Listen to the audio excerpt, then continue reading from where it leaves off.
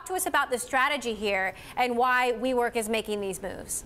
This is pretty interesting because the acquisition of Spacemob is actually the first time WeWork has outright and acquired another type of co-working space. All of the previous acquisitions have been for related services. And so with this acquisition, which likely was not very large, they're getting a local team and people with local expertise. Spacemob is based in Singapore. Now, the company says that they very much wanted to do this acquisition for the talent and that local expertise. And they've been expanding incredibly rapidly. And as you said earlier, they're really taking this approach where they're finding people who are already there, have the expertise, and finding investors together so they can rapidly scale in the region.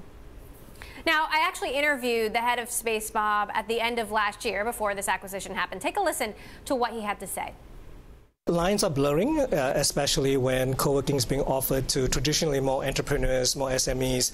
But even the corporates are looking at co-working as well right now. This is a way for them essentially to save capex, a way for them to be flexible, a way for them to basically learn how to be nimble as small companies. So we are helping companies small to become big and big companies to remain small and nimble at the same time.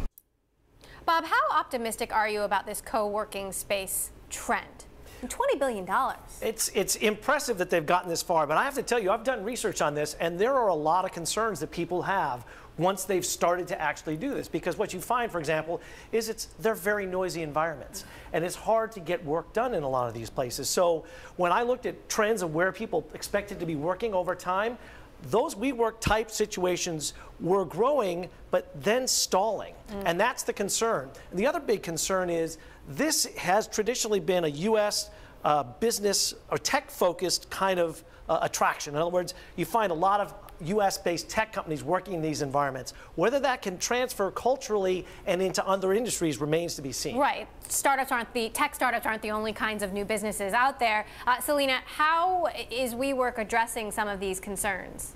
Well, WeWork has a very high valuation. As you said, they need to live up to that, and part of it is by rapidly expanding globally with partnerships with people with a lot of capital, like Coney Capital in China, SoftBank in Japan.